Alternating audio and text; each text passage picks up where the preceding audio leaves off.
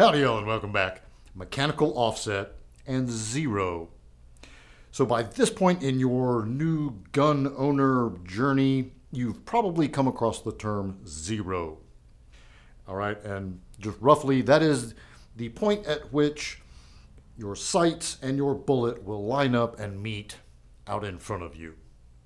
And it also has to do with your windage. For the sake of this discussion, we're going to assume that the windage has been set from the factory and is correct, meaning my left and right where I'm hitting, if I'm not hitting dead center, that's on me, right? Because the gun is preset from the factory with correct windage.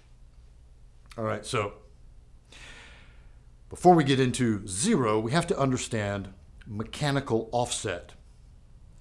And mechanical offset is the difference between the top of my sights, this line right here, and the bore axis, the middle of my barrel where the bullet is coming out.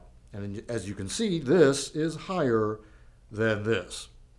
So when we talk about shooting low with a handgun, we talked about maybe milking the trigger where we're squeezing with these two fingers a little bit as we press, or just flinching a little bit as we press, recoil anticipation. Those are going to be generally more dramatically low than your mechanical offset. And really, you're really mostly going to notice mechanical offset if you're shooting extremely up close, like 3 yards or 2 yards or something.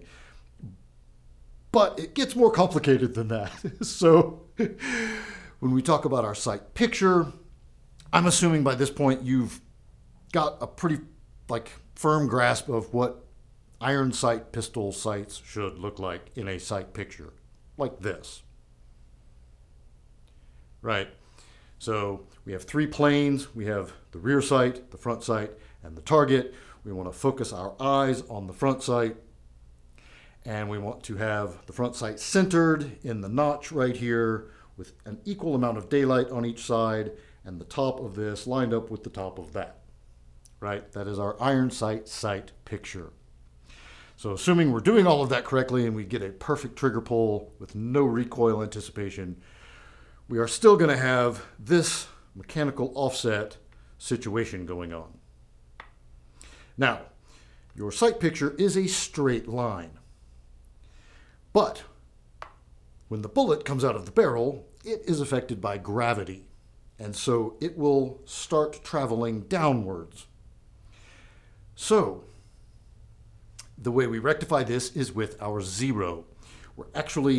It's like launching artillery, right? You think of artillery shells, we lob them through the air. You're doing the same thing with bullets, but on a tiny fractional sort of scale. So what we do is we've got a slightly elevated rear sight, right? And when I line these up, I'm actually tipping the bore axis of the gun, and I'm exaggerating this a little for visual effect, upwards, so that this line and this line will intersect at some point out there. That's your zero. Here's where it gets fun. Almost every manufacturer, and sometimes even different models from the same manufacturer, will have a different zero distance. And then it gets even more fun. So, okay, let's take a look at our zero distance right here. At least the concept, right? Okay. Then, sight hold. So different manufacturers use different sight holds when they set up their guns. So what is sight hold? Well, it looks like this. So sometimes you're overlaying the very middle of the front sight directly over the bullseye. Sometimes it's a half and half, meaning the front sight wants to kind of obscure the bullseye halfway. Sometimes it's all the way underneath in a 6 o'clock or lollipop hold. Clear as mud? All right. So best thing you can do if you're brand new to all this and you've gone out and purchased your first gun is do some Google foo. Get online, look through some old forum posts. or maybe from the manufacturer's literature, and find out which hold you want to use with your gun and what the zero distance is set for. It's going to be subtle as far as your mechanical offset with a handgun.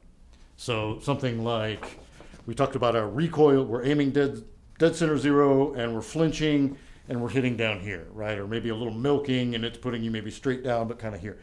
Mechanical offset with a handgun, if your zero is set at 10 yards, but you've got your target at 3, you're aiming dead center, you're hitting like there. Like, it's very nominal because this distance and this distance aren't that far apart.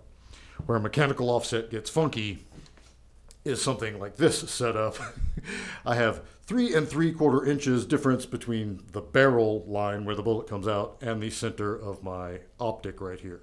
So that is a large amount of mechanical offset. So this is zeroed at 50 yards. It's what's known as a 50/200 yard zero. So anything short of 50 yards, my bullets are going to hit low. And if I'm shooting at something extremely close, like 3 yards, I have about 3.5 inches of mechanical offset, meaning I was aiming here, I'm hitting down here, or something to that effect, right? And then the closer to 50 I get, that distance starts shrinking, and at 50 yards I'm hitting bullseye. Then the bullet continues arcing upward and then starts being affected by gravity. It's coming back down. It crosses the bullseye again at 200 yards. So that all looks like this. So hunters often use a 100-yard zero for a combat style weapon like this, 50, 200. Some people set these up at 100. I've even heard of people doing like 200-yard zeros. I don't know what that's all about. That's weird, but whatever. 50, 200 is the one you're mostly going to come across. 36-yard zero is very similar. It's a little bit flatter trajectory. And so 36-yard zero got popular towards the tail end of the global war on terror. You do you. Figure out, do your homework, see what works best for you. I like 50-200 because it's just pretty easy. All right, so mechanical offset and zero. So if you're setting up a handgun with a red dot, what distance should you zero your handgun? Again, everybody has opinions. I like 15 yards. For me, with a handgun, if I'm inside of 15 yards, so keep in mind you've got your optic up here, right? So you're going to have even more mechanical offset. But if we think about self-defense, right? So if I'm aiming here on a threat and I hit here, that's fine. If I'm trying to take a headshot and I'm aiming, say, here, but I hit here, also fine, right? You're going to impact lower as long as it's inside of your zero. So if you zero for 15, you're going to be dead on at 15. At 20, you're going to hit just a little bit high, not a big deal. If it's in closer, you're a little bit low, not a big deal. But much beyond 15 starts becoming a little impractical to me for talking about home defense, self-defense situations. Like, it's going to be hard to justify why you shot somebody that far away in a court of law. Not that you shot them in a court of law. It'll be hard to defend yourself in a court of law as to why you shot them when they were like that far away, right? I mean, the circumstances might justify that, especially if you live in a more rural area. I am in the suburbs. We're all pretty packed in here, and my property's 1/4 of an acre.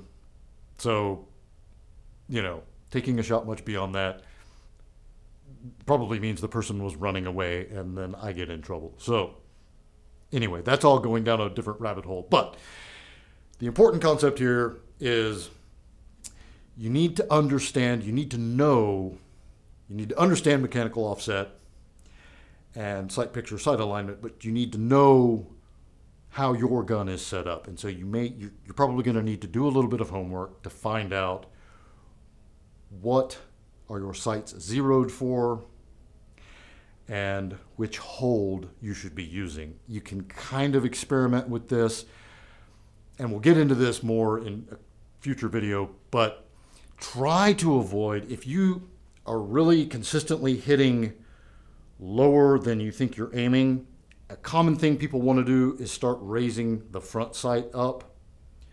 So now you've got this, you've got your rear sights here, and now I'm exaggerating here, but you're bringing that front sight up to compensate. And try not to do that. Try to keep your sight picture consistent all the time.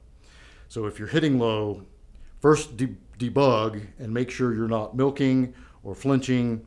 And if you're confident you're not doing either of those two, try just holding your whole sight picture up a little higher.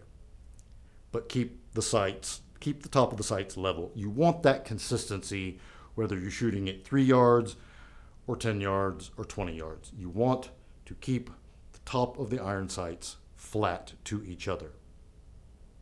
All right, that's all I got for this one. Until next time, be easy, y'all.